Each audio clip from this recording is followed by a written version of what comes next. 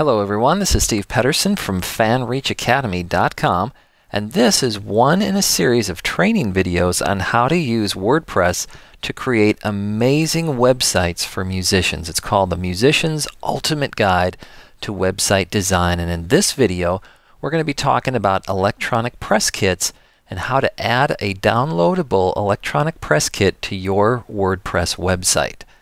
Now it's really just a simple four-step process. First step, what you want to do is create your electronic press kit and save it as a PDF.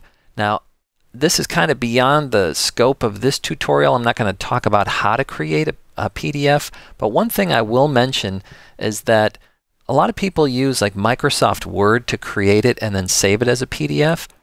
Now, if you have links that you want people to click on in your PDF and you're creating it in Microsoft Word on a Mac, what's going to happen is that you're going to lose those links.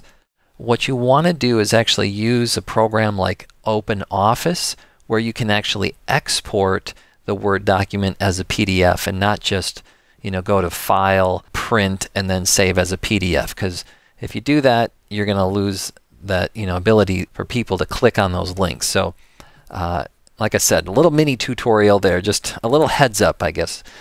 Secondly, what you want to do is create your download image, and this is completely optional. So this could be just a three-step process for you instead of a four-step process. But download images are really much more attractive than just a link. So that's one thing you want to do is create your link, and then thirdly, you want to upload your PDF and your download image to your image library in WordPress. And fourthly, you want to insert the image into your page and then create a link from that image to the PDF. So let's get started on showing you exactly how to do that.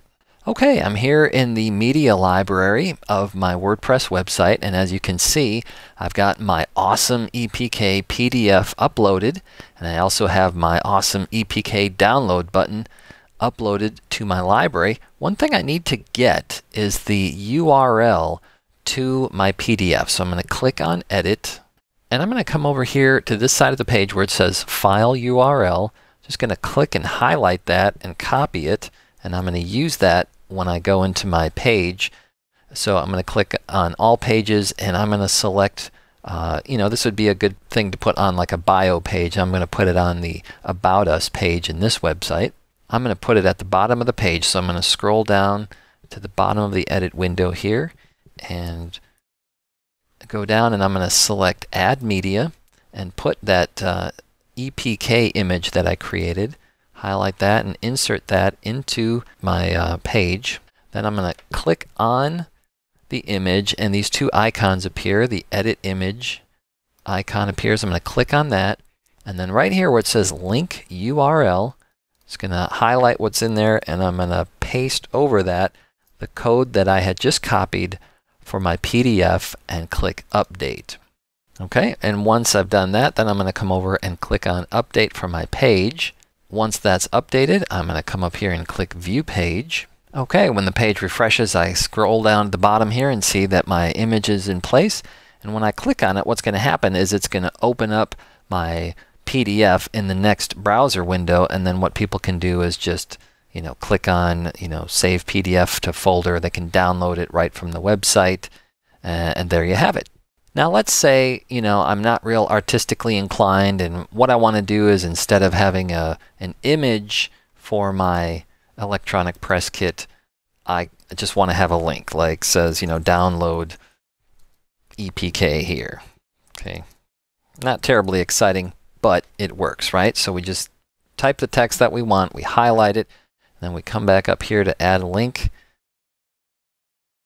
and then we type our URL or paste our URL that we copied into that, give it a title, click Add Link, and there you have it. Now the other thing you might want to do is give some instructions. You might want to put something like, right click, right click to download, something like that. Otherwise, it's just going to open up, in the browser window as we saw. So there you have the 4-step process. Pretty simple stuff. Now, if you like what you've seen in this video, be sure to stop by my website, fanreachacademy.com/videos, to find out more about the complete series of training videos on creating awesome, amazing websites for musicians. Thanks.